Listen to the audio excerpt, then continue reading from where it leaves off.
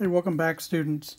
In this video, I want to take some time to explain the difference between Q and H, or delta H. And so there is a way that you can tell the difference between these two variables, and oftentimes we tend to use them interchangeably, especially if certain conditions are met. And so H here is referred to as the enthalpy, and Q is referred to as the heat of a reaction. The thing is that they can oftentimes be considered the same if a certain conditions are met. And so the way that this happens is if you have the condition in which you have pressure being constant and that there's no work being done, then definitely we can use this equation, in which case the delta H here is going to be equal to Q. But remember here, this again is only going to be when the conditions are met. And those conditions are going to be when you have a constant pressure, so that's constant P, and there is no work resulting from expansion. And so that means that there is no change in volume that's occurring. Now, if that's the case, then obviously the delta H and the Q are going to be the same thing.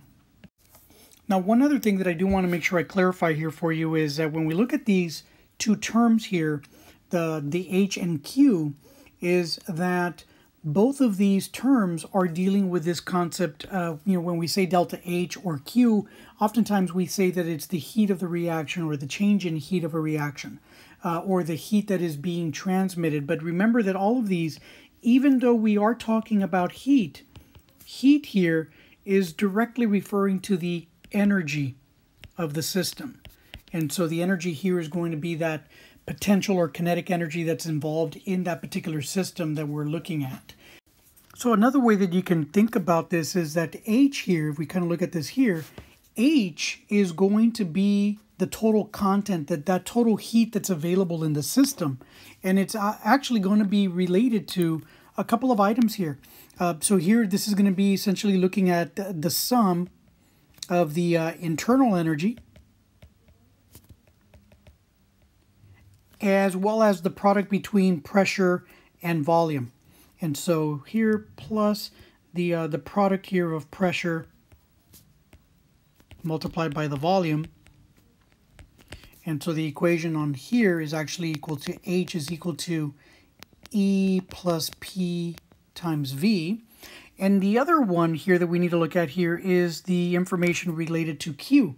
Now keep in mind here that Q is really referring to that heat that is being lost. It's either being gained or it's being lost. So this is going to be energy that is, oftentimes you often refer to it being said that it's being moved. It's actually transitioning from one state or from one object to another. But this is going to be energy that is either going to be gained or lost.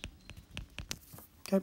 Whereas the H is going to be a total amount of the heat or the total amount of energy that is involved in that system, that internal energy overall. Okay, so that's one way that you can separate these two out, and we'll continue to do some examples on this one here and utilizing some of the equations that we've got here overall. But if you haven't already done so, please subscribe. Keep watching, keep learning, and we'll see you in the next video.